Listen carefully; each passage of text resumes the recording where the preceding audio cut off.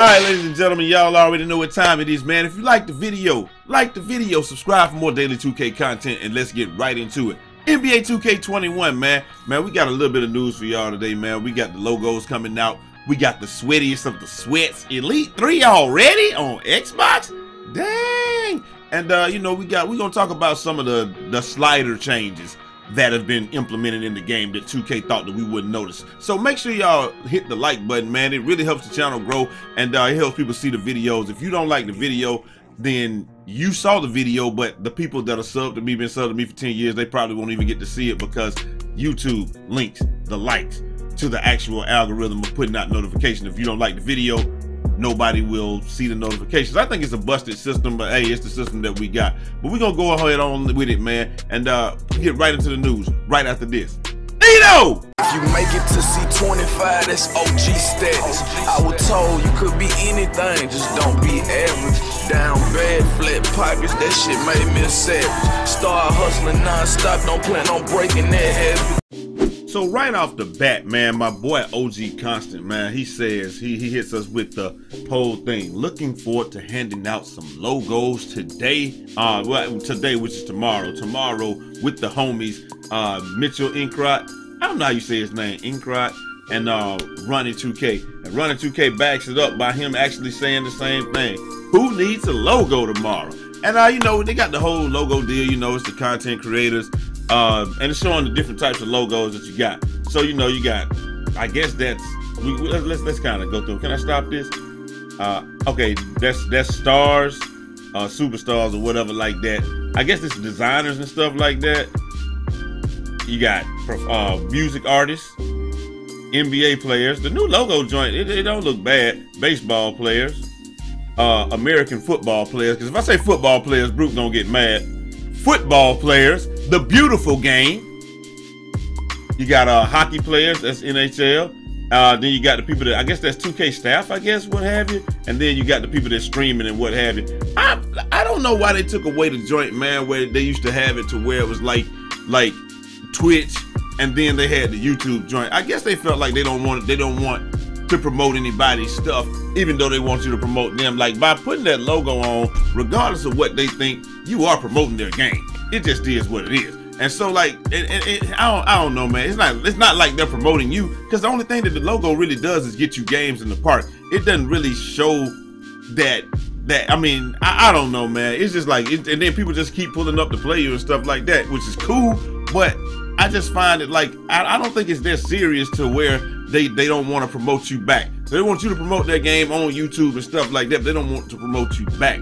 I just feel like that's kind of weird. Now, I guess it is promoting you because if it's got the little Wi-Fi logo and all that good stuff, then, you know, people will be like, oh, okay, well, let me look at his profile and find out some more about it. But I just thought it was a little bit more personable, because not everybody's just some people are content creators. Not everybody is just a not everybody is a streamer. But that's the first thing you think about is that's just streamer, or it's just a content creator deal. I just thought it was cool when they was like, you could get a YouTube logo and then people would immediately go look for you on YouTube, or it would be a Twitch logo. Now it's like they really don't know what to do, but I guess they can just go look at your profile and all that. So hey, kudos 2K, man. I liked it better when it was separate, but hey, it is what it is. Let them do it how they want to do it, because it's their joint, man. Up next, man, we got some Elite 3s already. And you know, they said that's the game game SZN, that's the game. Then after that, Pool DF, Cash Out YT, Charger YouTube, the game again. I guess there's one of his homeboys or something like that. Pulling 2K. We got Pulling 2K TT, WST, Enzo, Ermy DF, and then you got Counting Guap. Like I said, man, anybody that's putting in, if you're gonna try to hit Legend or hit Top Rep this year, this would be the best time to do it, just because of the fact that it's not that many people going for Top Rep. Normally when you got people going for Top Rep, man, it's like a mad race, and it's like a mad dash to the finish. But like right now, there is no mad dash. There's not really a race. It's just like people are just playing the game. We playing and having a good time, wait for next gen. But if this was a time to come up, this was always the time to come up right here, man, because if you started at the beginning, you could be out there like Chico Philo, getting mad views, or be like, who was the other fella that we were talking about the other day, Glidey, you know, getting mad views, and you know, it's blowing up because you would be probably like the only person doing it right now. So, hey, kudos to anybody that ever go to top rep, because it's a grind. I've never done it. I hardly ever get past like halfway there throughout the whole year. So, you know, it is what it is. But hey, anybody that does it and puts that on their back, they deserve everything that they're getting in terms of the, I don't know if you say fame or what have you, but in terms of everything, bro, you deserve everything that you're getting, because that is a grind and you deserve all the accolades that come with it. And last but not least, man, I have to talk about something that a lot of people are not talking about. And that is 2K. Did y'all think that we wouldn't notice that y'all changed paint defense, bro? Like the other day, you couldn't really make layups and stuff like that in the paint unless you made a wise decision. You weren't dunking on people. You were actually able to play some paint defense. And I understand that they wanted to make changes because they didn't want minimum weight point guards locking down 7-3 centers and stuff like that. I get that. But bro, right now, it's like paint defense is just non-existent. Like, I don't know if y'all played a slasher the last couple of days, bro, but if you have played a slasher the last couple of days, you know exactly what I'm talking about. I got like, I even went on PlayStation to play with my other dude with all his badges, the more defensive version of this. Like, I know what some people gonna say, but Gambit has all of his, he got like 22 defensive badges on his guy. Bro, it's like you can't stop nobody in the paint right now. I mean, they just literally, if you're a slasher right now, you having the time of your life, because it's just like you just running up the court, doing that little wide slow spin, and you just taking off, flying high, boom, you just banging on everybody. So you probably are having the time of your life right now if you're a slasher. But if you're not a slasher and you're trying to play defense on this game, it is just, it really feels like it's just not even possible. It's just like you really sitting there like Slithery Finisher is on titanium right now. Like, you can't even stop somebody. If somebody got Slithery on and they got slashing in their build, they don't even gotta have slashing take. They got Slithery on, they got slashing in their build. Hey, it's just like what my man said in Taken, good luck.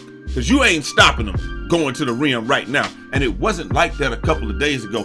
A couple of days ago, it was tough to stop people, but all you had to do was kind of line them up and then hold a button, and then they wouldn't, you could stop them pretty effectively, and that made them have to make a better move around the basket. But right now, they don't even have to make a move around the basket. People are literally just coming onto the court, pressing square when they cross the three-point line, or pressing X when they cross the three-point line, and the game is taking over. It's moving your man out of the way, and they just BAM! And like I said, it really seems like it doesn't depend on when you jump, especially in the rec. It's awful in the rec. I'm not gonna lie about that. I don't know how it is in the park, but it was like that in the park the other day too, because me and Man were playing, and the dude came in there, he was dressed like Mike Jordan, and they just let him dunk every time. And you know when people are aware of things that change in the game that you weren't aware of, because they try something. The first time, he got beat to sleep. The second time, they let him dunk the ball 9 times straight. It was nothing we could do about it. And I'm just like, I don't get it now, man. You know, it is what it is, man.